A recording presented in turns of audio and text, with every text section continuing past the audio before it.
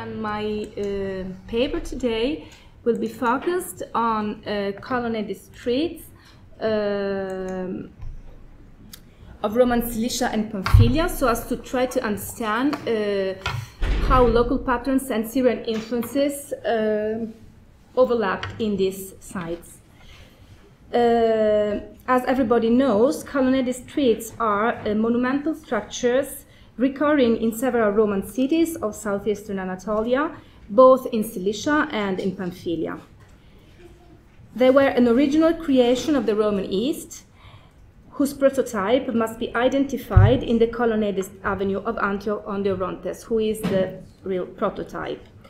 These colonnaded streets dated back to the early 1st century AD, and starting from this earlier attested case, after a chronological gap of quite a century, which has not been explained yet in a thorough way, the majority of Syrian cities was provided of monumental colonnaded streets since the late 1st and early 2nd century AD. The reign of Trajan can be considered as a turning point, as in the following decades the major projects of colonnaded streets were realized in the Near East, and also in Asia Minor, maybe with a little delay.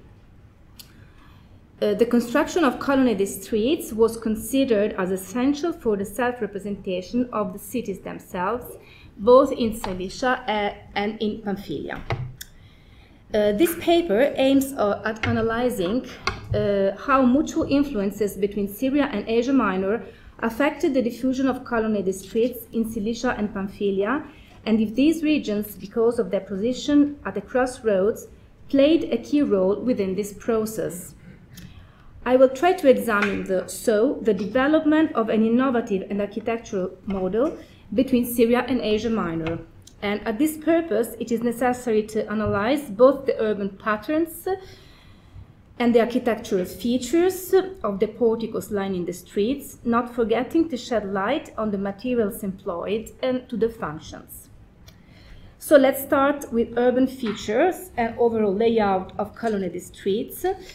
As a matter of fact, the building of such imposing and continuous colonnades during the imperial age was realized quite always along already existing paths, normally the most important urban route or routes, if there are more than one, and when they overlapped upon a regular urban grid, the porticos were linear and gave to the street a monumental and regular perspective, interrupted only by the crossroads with lateral streets or by the projecting propylaea of some particular buildings. In other cases,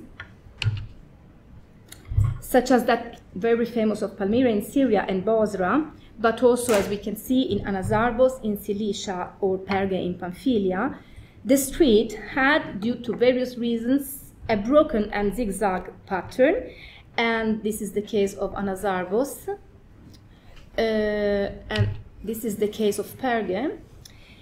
And so the colonnades, the newly built colonnades, necessarily follow this pattern, and at the crossing points, isolated monuments such as Tetrapila, Tetrachiona, and Tetrastila were built in order to dissimulate the irregularity. These features appear in many Cilician and Syrian sites and are exactly aimed at correcting the divergences and at giving a better uniform perspective to the street. What looks peculiar is that southeastern Anatolian cities, more than elsewhere, adopted the construction of a colonnaded street even in difficult orographic conditions, and in this case we are dealing with newly built streets and newly built colonnaded, so that in some cases, one of these is the very famous site of Antioch and the Cragos, on which I will not go on because we have our colleagues from the excavation here, the case of Siedra and Termessos in Pamphylia, where terraced walls were necessary to support the porticos, as there was not enough flat space to accommodate the whole monument. And so, in some cases, it was necessary to build a terrace, like here in Siedra, with only one line of colonnades. In other cases, such as Termessos and also Antioch and the Cragos, it was necessary to build a double-storied portico on the sloping side so as to flatten the area. And we are dealing with, this is the case of Termessos, colonnaded streets with pedestal for statues and some fragments of statues still on site. And this is Antioch on the Cragos before excavation, a long time ago. And you can see the, it's not very exact because it's going like this. The colonnaded streets is on a slope of the hill, so it was necessary to build up a double-storied portico to sustain the street.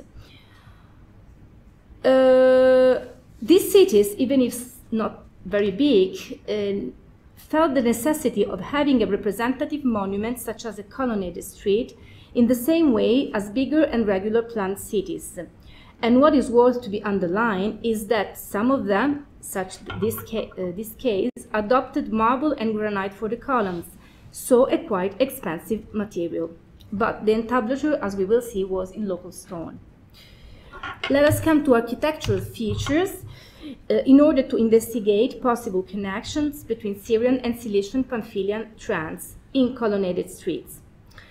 At a first glance, Cilician porticos were more similar to Syrian ones, being built entirely in local limestone and with columns made of various superimposed drums. Consequently, they could reach even considerable dimensions. This is the case, for instance, of Suloi Pompeiopolis before and after the restoration. This fact may be attributed cautiously to the absence of marble quarries in Cilicia and also in Syria. But I think that the reasons must be found elsewhere, as I think the paper by Marcello Spanu, which will follow, can explain clearly. But moving towards the west, starting from Antioch on the Cragos and from there towards Pamphylia, we assist to the construction of porticos partly or entirely in marble. And these regions were not provided of marble quarries as well. So the choice of marble was certainly due to other reasons, mainly requirements of magnificence and self-representation. As far as specific features are concerned, we can see here that Suloi Pompeiopolis, this is the only case I know in Cilicia, used in some portions of the porticos fluted columns, which are, for example, adopted with vertical and spiral flutes in Apamea on the Orontes in Syria. And also another important feature that appears in some Cilician sites, like this one, Suloi Pompeiopolis, Diocaisareia, Anazarbos, and Epiphaneia, we have consoles aimed at supporting statues inserted in or worked in the same piece of, like this one, the drums. And this peculiarity is quite unattested elsewhere in Asia Minor and seems to be a clear imitation of Syrian models, such as those very famous of Palmyra or Apamea, but also other sites as Gerasa and Bosra. Colonnaded streets became so a sort of theory of statues placed on consoles with inscriptions. In the other regions under consideration, I mean mainly Pamphylia, the same task was performed by statue bases with statues lining the street and placed into columniation. So the same function was realized in a different way. Moreover, it is worth underlining the adoption of consoles having structural purpose at Hierapolis Kastabala in Cilicia, as we can see here in this photo of Freya Stark of 1958, where a console is still standing but not projecting towards the carriageway, which is here, but projecting along the line of the colonnades. And this is a fragment I found during my previous researches in Cilicia. And these consoles were not certainly aimed at supporting statues, but had a statical purpose. They needed to connect the entablature of different stretches of porticos laying at a dissimilar height. The case of Hierapolis Kastabala is very interesting because the street is sloping down from east to west, and so it was necessary to realize such infrastructures because the column bases were not at the same height, and so the stretches of the porticos would be like that. And as far as I know, a similar architectural solution is never attested in marble colonnaded streets, mainly because marble column shafts were carved according to certain standard parameters. Let's get to the functions, because this is, infrastructures were at the same time monumental buildings contributing to the decor of ancient sites and functional structures whose utilitas has often been underestimated. And how distinctive were these aspects in the colonnaded streets of southeastern Anatolia? And how can we compare these aspects with the wider Eastern Mediterranean panorama? I can answer immediately to this question because the colonnaded streets under examination are exactly the same from these purposes, from this point of view, as the other ones. As far as the decor, I have already underlined many aspects concerning the magnificence of such buildings from manifold points of view. But I would like to underline, as far as grandiosity, the colonnaded streets of Anazarbos, which is now under excavation, whose width is certainly extraordinary. The carriageway is approximately 29 meters wide, making of this street the largest known example at present time. We have to consider that the average width of a colonnaded street is 12-15 meters, so 29 is the double. Recent excavations demonstrated that it consisted in reality of two separate carriageways, which is again a unique solution in antiquity. A similar solution, even here you can see a comparison of colonnaded streets of Cilicia, which are all approximately the same, and Anazarbos, which is completely different. Another case where a large street, but not so large, is attested is Perge, where the carriageway is crossed longitudinally by a water channel originating from the Nymphaeum at the foot of the Acropolis. Also, the materials employed, mainly in the stuae, are worth to be considered upon this perspective. Some, mainly those in Cilicia, Pedias, and Eastern Trachaea, were built in local stone, as we saw, which was the resource more easily available, as happened in Syria. Limestone is mainly attested. This is the case of Apamea, where the whole colonnaded street, apart from restorations, was in local limestone. But we have also cases of the use of polychrome breccias.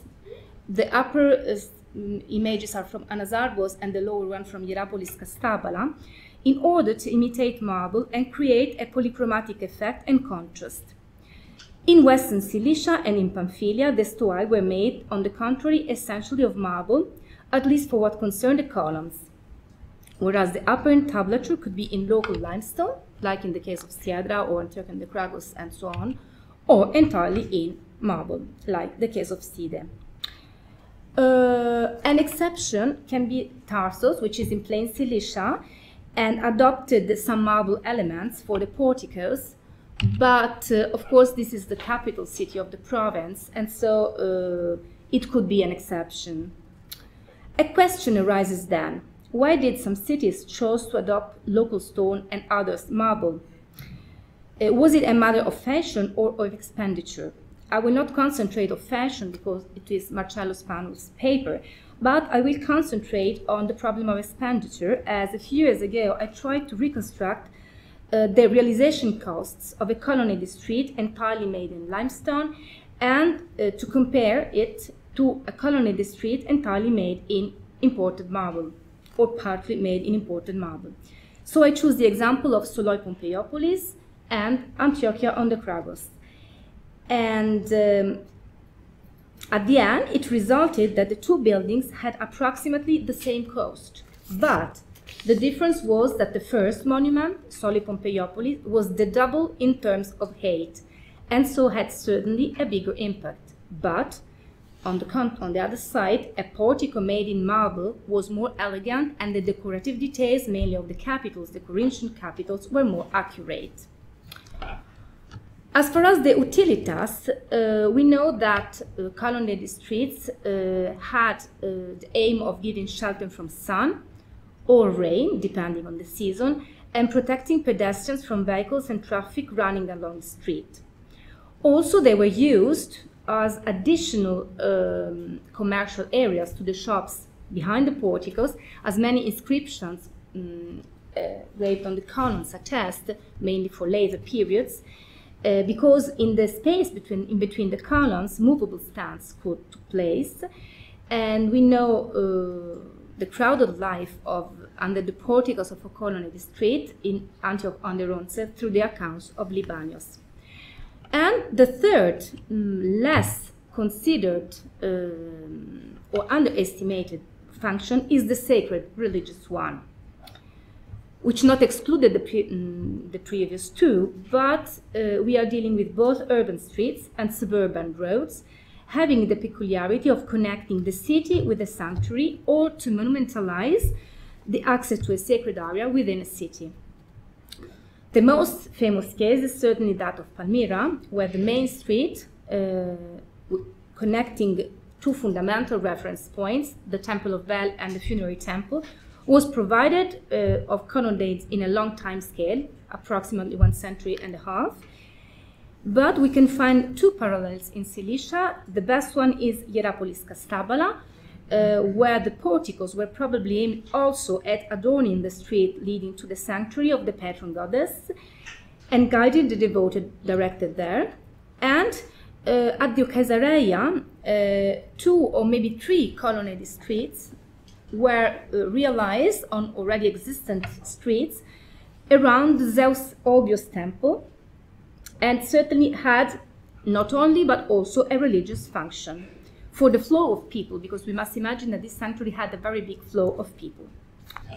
To conclude, I conclude with 2 historical photos by Gertrude Lothian-Bell. This one from Hierapolis Kastabala before excavation, and this one from Soloi Pompeiopolis. Taking into account from various perspectives the specific characteristics in building and architecture of colonnaded streets in southeastern Anatolia, we can find some clear reference to Syrian models, of which local architects were undoubtedly aware. We can perceive also the adoption of peculiar regional features, implying a local adaptation of an imported model. An overall stylistic and chronological overview reveals that quite certainly Cilicia, and later also Pamphylia and Pisidia, played a role of intermediary for the transmission of models between Syria and Asia Minor. Colonnaded avenues in plain Cilicia are closer to in their layout to Syrian ones, whereas moving towards the west, we assist to a progressive marmorization and to an adaptation to more, let's say, Asiatic trends. Thence, the analyzed monuments perfectly fit within the framework of a mixed and composite culture and lead us to consider southeastern Anatolia as a real crossroads also upon this perspective. Thank you for your attention.